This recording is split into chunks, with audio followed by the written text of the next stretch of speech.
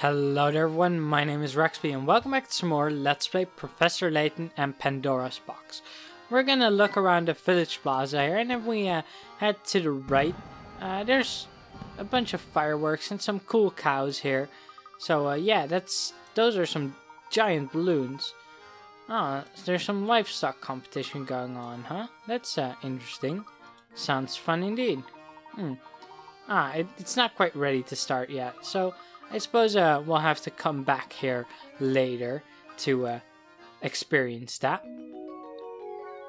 So yeah, we need to walk around a bit, and that's honestly all you can do here. I think there's maybe a few. Oh yeah, it still hasn't started. I know there may be a few hint coins around here somewhere, but I don't quite know for sure.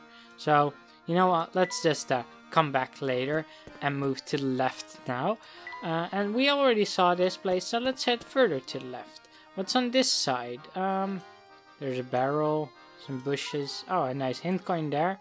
Nice. What do you have to say? I never forget a face. So yeah, we did come on the Molentary Express. That's right. A few key facts. That's good to know. So let's see what he says. Okay, if you know only one name, make sure it's Mr. Anderson's. Okay, Mr. Anderson, got it. He's swimming in money and runs Dropstone. But he treats everyone with respect, even the postman, which is a Parcel, which is a very fitting name for a postman.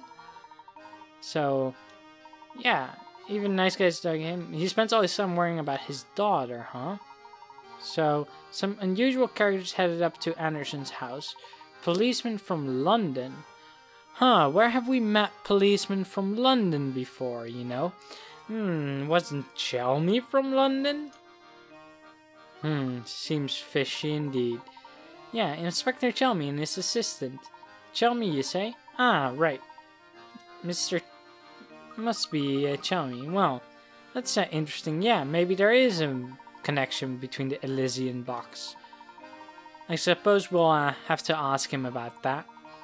So, let's see if we know anything. And apparently Beluga also goes to Mr. Anderson. Interesting. But Parcella is gonna leave again, so that's okay. That's okay.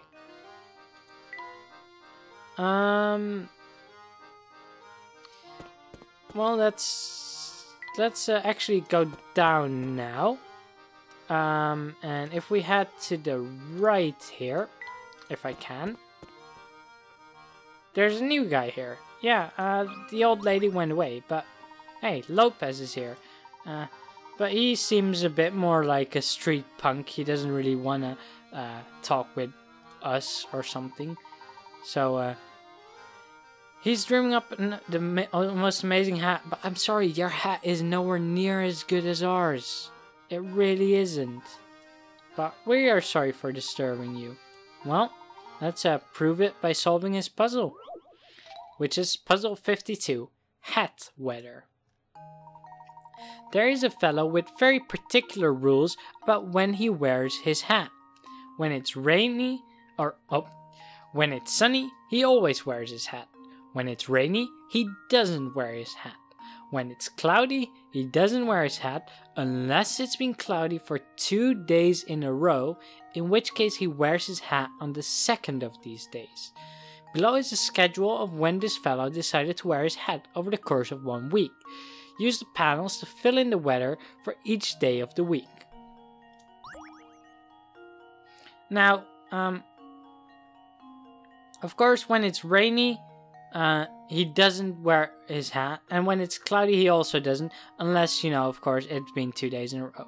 However, we can pretty easily say, you know, it's been rainy here and rainy here, because he doesn't wear his hat on those days. We only have 2 rains, we need to fill them in, which assumes that all the other days he will have worn his hat. Now, of course, you know, when it's sunny he wears his hat, so we can just place those there, and those there, but then, you know, of course, we still have 1 cloudy left, so how do we solve that? Well, he doesn't wear it unless it's been cloudy for 2 days in a row. Of course, you know, there's nowhere in this week that it's cloudy 2 days in a row. But if you assume that the Sunday in front of this Monday was cloudy, then if it's cloudy on Monday again, he will wear his hat. So that's what you gotta assume, and then you can fill it in. So this should be good. Consider this puzzle solved. Ha! Wonderful. So yeah, that's right. You just gotta assume that's Sunday. That is how it works. Okay, well, we're back in his good books, and we are quite snappy dressers. You're right. So let's not get our clothes dirty. But that was just a small little detour. I kind of forgot about that. I actually wanted to do that before I headed to the left here, but that's okay. That's definitely okay. Let's head inside this building here. We talked with Parcel earlier, and what do you have to say? Who are you anyway? Ah, Dorothea. Yeah, we haven't been here before. We're Professor Layton. Yeah, Herschel Layton. Thank you. Thank you for the welcome. You're the maid in service of the Anderson family, huh? Well, we're looking for the Elysian Box. That's right. She hasn't heard of it, though her master is apparently very knowledgeable about that. So yeah, we definitely need to pay Mr. Anderson a visit. Ah, yes. We are new here. Well, we already knew about Mr. Anderson, and she is the maid, so I figured that much, although Layton didn't quite get it as quickly. But yeah, we would like an audience with him. He's been too preoccupied with his daughter, That's a shame. Okay, so his daughter has been secretly planning a trip. Huh. What kind of trip? And something's going on behind his desk? Or his back? So the servants are going to give her a warm welcome, or a warm send-off. I can't read today. But apparently the master isn't quite happy with that. Because... okay, so it's for her grandmother, huh? What are those wishes? Well... So we've only heard scraps. But it's apparently very important. Oh well. She needs to prepare supper and not gossip so much. So I guess we are still missing a lot of details. But I guess we'll have to look some more into that. Because yeah, the servants do seem to have a solid reason if they would keep a secret from Mr. Anderson. Dropstone might not be that ordinary after all. You are definitely right. So let's keep looking around, and look at this cute cat statue. I'd like a cat statue like that. I really like the expression. It is definitely cute. Oh, but Luke has a puzzle for us, which is puzzle 51, Crazy Cats. One of the three color pictures, A, B, or C, is the same picture as the black and white one displayed on the far left. Can you find which one? The only difference is that the picture on the far left has had its content flipped left to right and its colors inverted and changed to black and white. So this is another one of those find the differences picture, although, you know, a bit trickier than the last one we encountered. So it's gonna be a bit trickier to figure this out, but I think we can still do it. So let's see, what can we find out? Well, one thing, if we look in A, is that if we look at the eyelashes here, that cat's eyelashes all seem shorter than the other ones. So that is definitely a sore one out already. So I don't think it's going to be A. Now let's see if we can find anything interesting on C or B. Well, if we look closely, if we look on C, for example, we can see here that the amount of width those bars behind the cat take up are a lot less than on the other two pictures. So I think those are the two differences, and that B is going to be the correct one. Consider this puzzle solved. A true gentleman leaves no puzzle unsolved. And there we go. That is indeed the correct one. As you can see, those eyelashes were wrong in A and then the bars in C.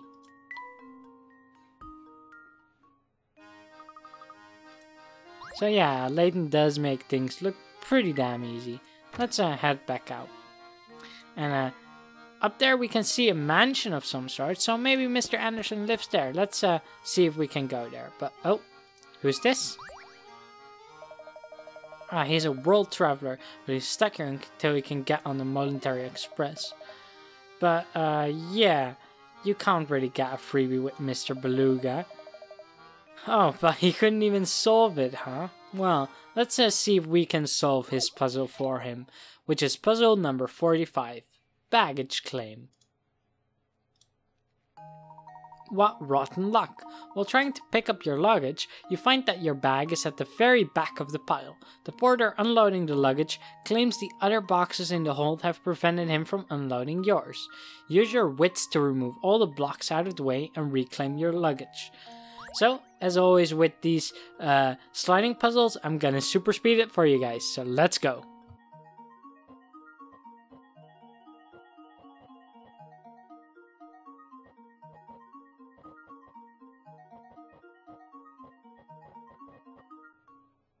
This should do the trick. There we go. A true gentleman That should be all good. Unsolved. We got it. Nice. So yeah, we are quite clever. I don't know why Mr. Beluga couldn't solve that. But there's a phantom town, huh? Interesting. Interesting indeed. Thanks for the advice, Romy. Which I also like, because Romy, roaming around. They are quite clever with names in this game. Let's check out this big grass field. It's a cute little farm.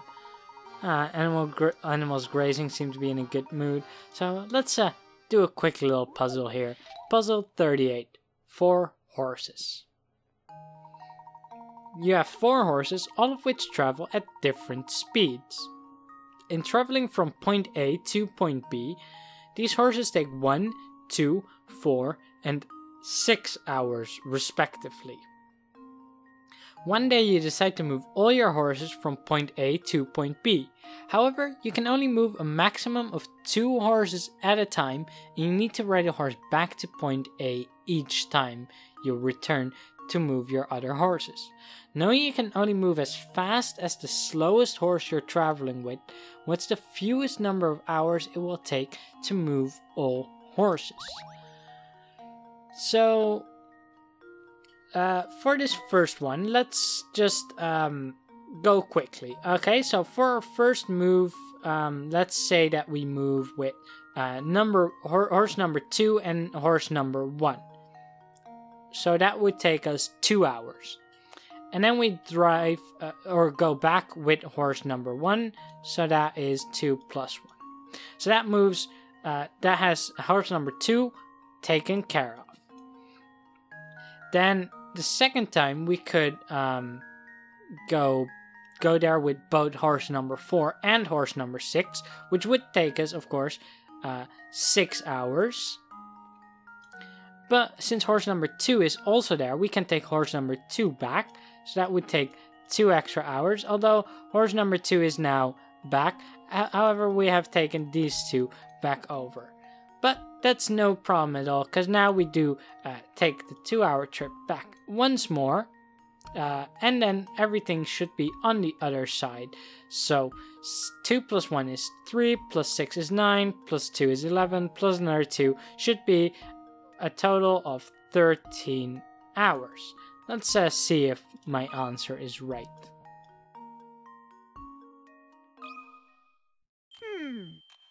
Let's see if this works. Layton's apprentice strikes again. That's right, that does do the trick. And here you can see it in a bit of a more clear schematic maybe.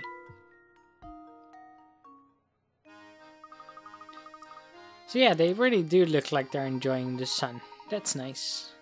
That's very nice. And we got another camera part, tiny camera part. Looks like it was the SD card or something. Okay, well, let's see. We can walk over to the right now, so let's just check over here then. A big mansion, yeah. It is impressive indeed. So, it's probably that they went there. But, oh, Flora wants to go over there herself. Oh, we can't go there quite yet. I suppose they would have their hands full with their current guests. So, we'll just take care of looking around the rest of the village. And, what are you staring in the water for? Ah, Gabe. Ugh. Oof. That should do it. That should do what? Oh, he's doing some fishing, huh? Well, how is his luck so far? Actually, that's a good question. How many have I managed to catch today? Well, let's see if we can figure out how many he caught by solving puzzle 33, fishing net.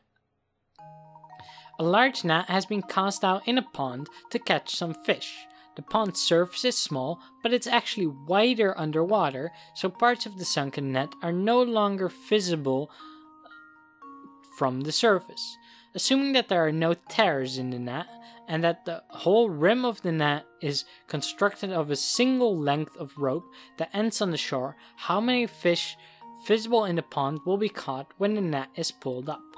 Now this is quite simply just trace the line here and see what falls inside of it.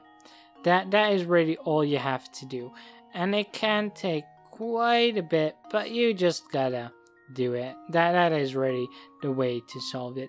Now, of course, you know, if you don't want to draw it yourself, you don't have to. I will provide you with the answer in just a little bit. But I like showing you how to solve these things so you can improve your cognitive thinking as well. You know, so you don't only learn the answers and just input them. But let's see now. This should do it. So now everything inside of this net should be gotten. So this one, I believe there is this one here that we got. Which other ones? Of course, this one is in the middle of our net. This one isn't, but this one should be. I believe this one as well as this one. So that's 1, 2, 3, 4, 5, 6, and oh right, of course this one right here. So that's 7 fish that we should be able to get with our net. So that's very nice. 7, yes. Just leave it to me. Piece of cake. So yeah, that's right. We got it right. 7 fish. So yeah, what a haul. He's gonna feast like a king. 7 fish isn't... I guess if you're gonna eat them alone, but maybe you shouldn't. You are, you seem like your belly is kind of round. Maybe, you know, invite some other people over, share the fish, and... Oh, it's Xiaomi. Oh, he must be back from his visit. Ah, yeah, are you returning from the Anderson estate? How are we sly as a fox? We're just asking. But, oh, he wasn't home, huh? So he's in the livestock competition. Well, let's see. I guess we're gonna have to go over there later and find that out. But maybe he can be of help. So, there's some rumors that he had tried to find the Elysian Box, huh? I see. Well, I guess we'll definitely have to talk with him then. So yeah, why would he be interested in the Elysian Box? That is anyone's guess. Maybe he's just interested in artifacts. But we will have to head over to the livestock competition in a little bit. So he doesn't really like it. He thinks it's just a distraction. But yeah, Chelmy is definitely very, very grumpy. But if we find anything, he wants us to report it to him. But I don't think we will quite do that, even though we say so. We're definitely going to do our own investigation rather than help Chelmy, because he doesn't really seem too helpful. So we need to hurry back to the grounds and go back to the livestock competition. But before that, let's talk with him and solve one last puzzle. So, oh, we woke him up. Ah, that's impressive to be able to stand up sleeping. Security guard, huh? Perimeter is secure. Please confirm identity by solving this puzzle. Wow, he can sleep give us puzzles. Puzzle 44, Tangled Ropes. 3 loops of a rope are tangled together with a single red rope that has been tied in a very loose knot. Can you work out how many of the smaller loops of the rope would get caught in this knot when the red rope is pulled tight from both ends? Remember, even if a loop passes through the knotted part of the red rope now, it might fall away when the red rope is tightened. So basically what you want to do for this is imagine that you just pull on both ends of this red rope here, and you want to know which ones would actually get stuck in the knot that forms in the middle here.